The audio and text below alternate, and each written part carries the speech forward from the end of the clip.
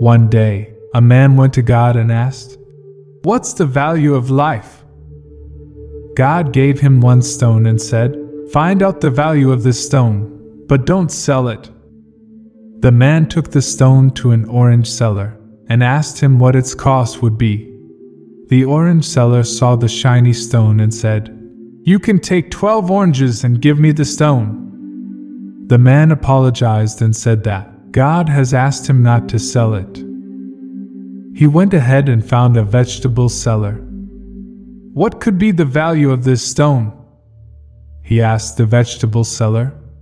The seller saw the shiny stone and said, "Take 1 sack of potatoes and give me the stone." The man again apologized and said he can't sell it. Further ahead, he went into a jewelry shop and asked about the value of the stone. The jeweler saw the stone under a lens and said, "I'll give you 1 crore for this stone." When the man shook his head, the jeweler said, all right, take 2 crores, but give me the stone." The man explained that he can't sell the stone. Further ahead, the man saw a precious stone shop and asked the seller the value of this stone. When the precious stone seller saw the big ruby, he laid down a red cloth and put the ruby on it.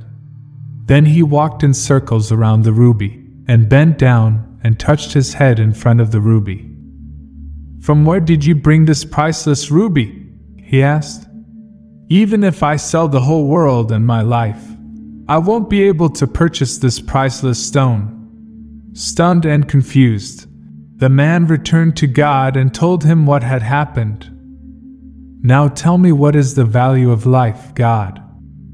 God said, "The answers you got from the orange seller, the vegetable seller, the jeweler, and the precious stone seller explain the value of our life.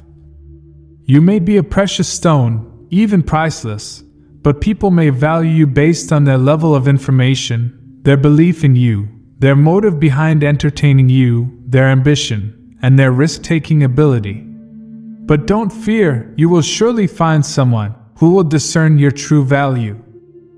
In the eyes of God, you are very, very precious. Respect yourself and don't undermine yourself. You are unique. No one can replace you."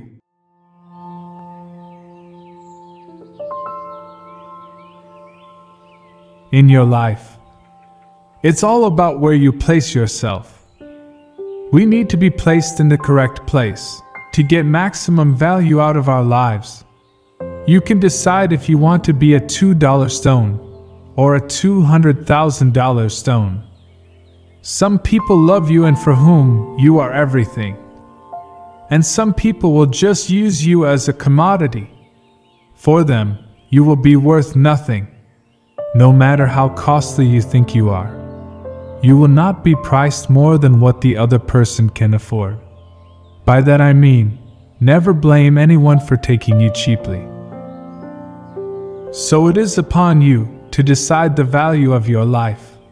Your decisions and faith in yourself are what gives meaning to the life you lead. Thank you for watching. Stay blessed.